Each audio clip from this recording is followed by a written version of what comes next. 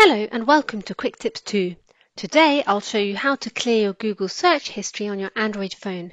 Here's how to do it. Open the Google app. Tap your profile picture or initial in the top right corner of the screen. Select Search History. Tap Delete. Then choose the range you want to delete. For example, I'll select Delete All Time.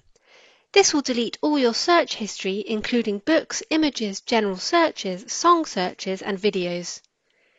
If you're ready, tap Next, then Delete. And that's it, your search history is cleared. If you have any questions, feel free to leave a comment below the video. With Quick Tips 2, knowledge has no limits.